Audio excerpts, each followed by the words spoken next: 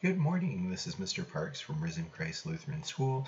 I'm going to be creating a homework help video for 3rd grade. This is going to help us with Module 3. So for Module 3, we are going to be working with learning doubling strategies. We're going to be working with 2 and 4, 5 and 10, and 3 and 6. And so on the screen I've got a page from the lesson that is going to be, I think, Monday's lesson. We're going to be working with 3s and 6s. And so this will kind of help show a couple of the strategies that we are working on. So to start with, for our problem, just to give all the parents a reminder of what I'm expecting from them, anytime we see a problem like this, they should be underlining. So I will be underlining the things that I'm expecting them to see. So we're talking about a wind farm and having rows of wind turbines. The things that we need to underline, we have 9 turbines in each row. We have 6 rows, and we want to know how many wind turbines we have. I might change this slightly and make them draw a box because I saw that idea in a 4th grade lesson instead of just underlining it. So I might make that change soon, but that's what I would expect every single student to have underlined for this problem while we're working on it in class. So one of the strategies we can use is take our multiplication facts for 5s, and then we can add to it to get 6s, 7s, 8s, so on and so forth. So our multiplication fact with 5s and 9s would be 5 times 9 equals, and then we would end up with 5, 10, 15, 20, 25, 30, 35, 40, 45. I make my students do this during class, like hold your fingers up, count along with me, kind of deal, just to make sure that we can get through this a little bit more quickly. It is a little hard to write with my mouse, so I don't have a stylus and a pad to hook up to my laptop to do this. Now we need to add one more group of 9. And so what we would do is look at the number line where they can count on their fingers, and we would do 45 plus 9 equals, and then we would get our answer 54.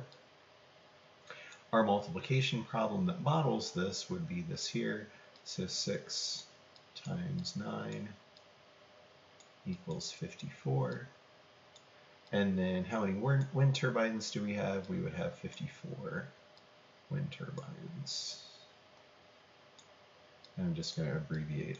I am requiring my students to write the units. So if you see your student working on homework and they're not writing the units, that's one of the things that they are expected to do for class. Now the other strategy that we're using is actually doubling. So now we're going to work with 6 times 8.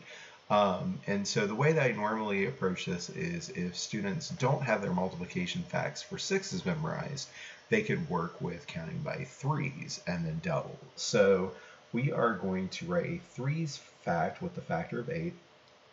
So 3 times 8, and we will be doing more practice with this, but if we were to count up the way that we do with 5s or 2s or anything else in class, we go 3 and then 6, 9, 12, 15, 18, 21, oops, I don't have my fingers on in there, and 24.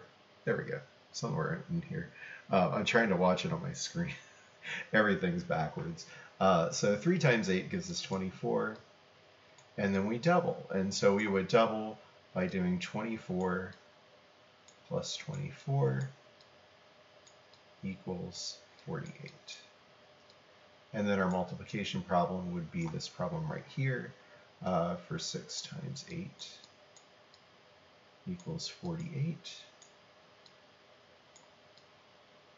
And then we would have 48 blades. And I skipped this part, so we need to underline this part, and the last sentence. Usually the last sentence is going to be what we need to do. So they need to read the problem, be able to tell me what's going on in the problem, Second read through, they need to underline the important numbers that we're going to use to find the answer. And the third thing that third time through when we read, we want to underline what the problem wants us to do, or what we need to do to solve the problem. So we need to know how many blades. We're going to get that by doing multiplication. Okay, so that concludes this particular video. If you have any questions, please feel free to send me a text, email me, and I can go ahead and explain that for you. So hope you have a great day. Hope this video helps for my students that are working through our Module 3 lessons for this particular book.